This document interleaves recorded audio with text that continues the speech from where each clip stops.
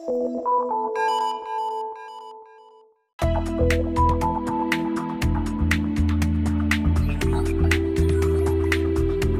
of all, I'm very happy to have this round of excellent industry experts around me, but even more, it's a round of very highly regarded people. Deutsche Börse works closely together on its journey in the DLT space.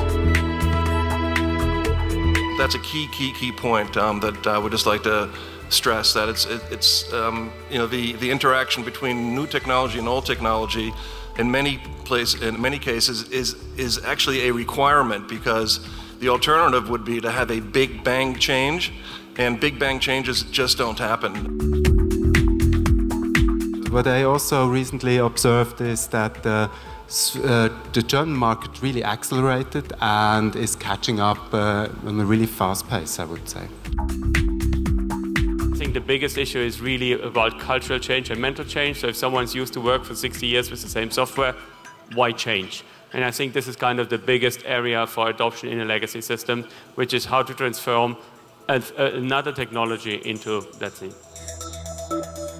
From pre-trade with KYC to post-trade with proxy voting, collateral management, FX netting, there's pockets of innovation everywhere. We can't stop that. I think my point is we need a responsibility to not create legacy at a faster rate than we did before. Because DLT is incredibly powerful, and it can bring a very, very wide variety of assets and transaction types to people that simply didn't have access to those things before, and we're very happy to be sitting in the middle of all of that alongside our colleagues here at the table. But the reality is you have to be clear about what you're trying to do, whether the other people in the room are there for the same reason, which is quite important, and whether or not in the regulatory regime that you work in, by the way, certainly in capital markets, I look at the regulatory regimes around the world, whether that actually would embrace your innovation in a way that's positive, because if you're going in one direction and the regulator's going in the other, you're sort of wasting your time, really.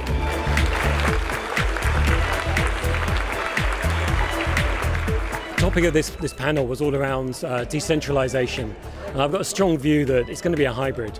I think certain things will always be centralized, and the exchanges are generally in a good place to be the facilitator for that.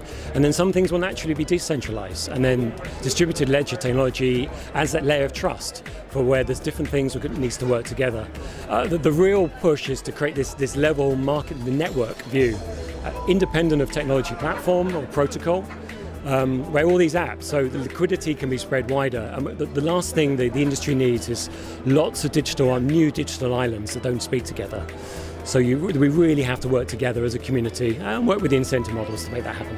I think the latest developments in DLT are very much progressed compared to 18 to 24 months ago. We see technology maturing, technological solutions which are much more enterprise-like than we have seen in the past.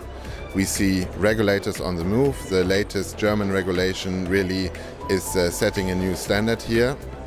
And we see market participants open and eager to embrace this new technology and to prepare for its adoption. Finally, we see market infrastructure operators to come up with new type of market infrastructure models, combining existing and new technology elements, and which are at a stage where market participants could adopt and are ready to trade and to be loaded.